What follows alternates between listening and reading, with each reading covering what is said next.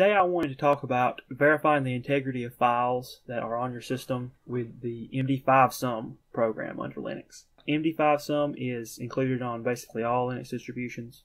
It's pretty universal to the Linux ecosystem, and it's very useful for verifying whether or not you have a valid copy of a file that you've downloaded from the internet or torrented or something like that, right? Alright, so it's pretty easy to use. You just type in md5sum. Now if I enter it just like that, it's going to hang and wait for input. We don't want that. We want to send some input to it. So let's echo something, and we'll pipe that to md5sum. Alright, and what this will do is this will calculate a checksum of the text string something. And that's exactly what it did. Something, the text string something, corresponds to this exact MD5 hash. It's unique to the text string something. It's distinct from any other hashes that MD5 would generate, and it can be used to verify the integrity of this text string something. Now obviously sending something from standard input is not super useful like that, just like arbitrary text. What it's really good for is checking whether or not files are what you want. So here I have this directory which has a few files in it. We can look at some. Well, let's cat out example.txt. So that's what the contents of that file are. Hi, this is some sample text, and this is some more. So that is what the file looks like on the inside, and we can feed that file to md5sum so that we can check its hash associated with it. So easy enough to do. We can just md5sum and then the name of the file, example.txt. Alright, and that is the hash, the unique hash that is associated with the contents of this file, example.txt. We can use it on multiple files all at once. As I said, I have 3 files in this directory: date, example2, and example. And we can very simply check all of them by saying md5sum and then the wildcard. And that will compute the md5 hash of every file in this directory, right? Okay. Now what it's done is it's produced a hash right here that is next to the name of the file. And see, we've got 3 files in this directory, so it found 3 different hashes that it outputted right here. And we can see, looking at example.txt up here, that it matches the example.txt down here. So it ends in 8C0D5, same as this one up here. So those match, and that is pretty useful if you are going to verify whether or not a file that you have downloaded over the internet is safe. A lot of times, especially for large files, like hypothetically ISOs for Linux distributions are a pretty common one.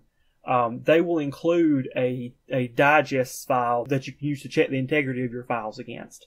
And we can make our own digest files. That's pretty easy. A digest file is really just the output of a checksum command, like md5sum is a checksum command. Its output put into a file is a digest. So let's run that exact command that we just ran again, and let's output it to some file. Let's just call it digest. Alright, we have that file in there now, so let's vim digest. Alright, and you can see it's exactly the same as the output that we had before. Now this is useful if we were going to send these files to somebody. Somebody could check the integrity of these files by running md5sum against that digest. And that's really the main use of md5sum. And we can do that by passing the C option to md5sum and specifying the file.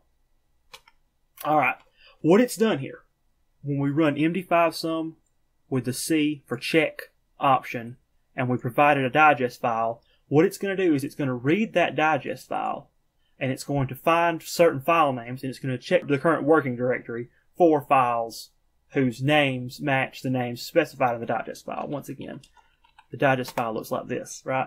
So it's going to look for date.txt and it's going to look in the directory and it's going to find it. It's going to run an MD5 hash on it and compare it directly to this.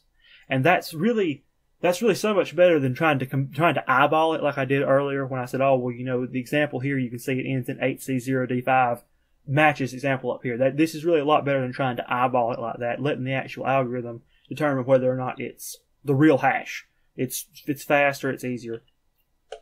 And it also is going to be useful if we transfer these, as I said, over the network.